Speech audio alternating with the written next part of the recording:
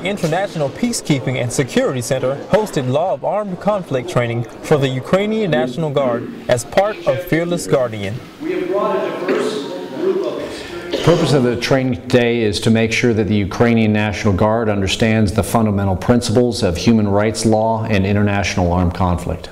They're going to have a better awareness and understanding of the Geneva Conventions, how to treat prisoners of war, how to treat detainees, and what rules of engagement are. For many of these soldiers, this is the first time that they've ever received this type of training. I think they understand that they're working in an interconnected world where the world is watching what happens in Ukraine and how they behave.